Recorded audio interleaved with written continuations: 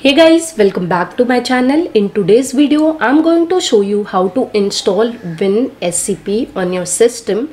So guys, you can open any of your favorite browser and just type WinSCP download.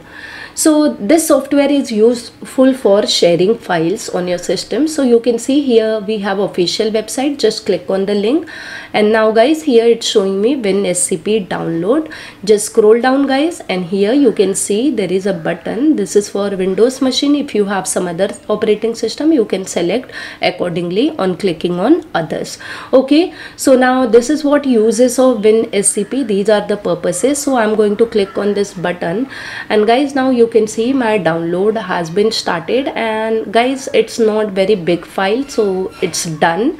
Now to install it, I'm going to click on this exe. So here is my exe. I will click on this.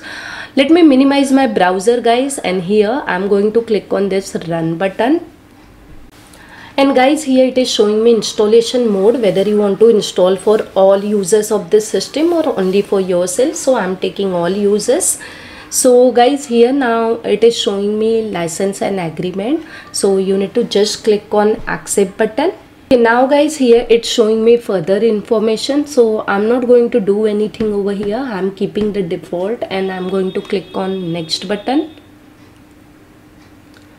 And guys, here it is showing me like how you want to install this WinSCP. So if you select the first option, then it is going to show you two windows where you will be getting one primary window and secondary window. Like you can see your original files and the file which you want to copy.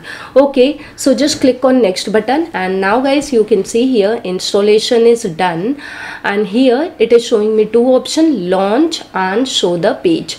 Okay, so both are checked. You can uncheck if you don't want to start this. And guys, also you can see the icon is created on desktop. So here I'm having WinSCP icon on desktop. So it has started this page, guide page. So I'm going to just close this. And now guys, here you can see my WinSCP has been started. So if your FTP server is ready and users are ready, then you can enter the credential and you can start sharing files using this. Okay, so using WinSCP, you can share files for different devices or different type of operating systems also. Okay, so I hope guys, by following my video, you are able to successfully install it.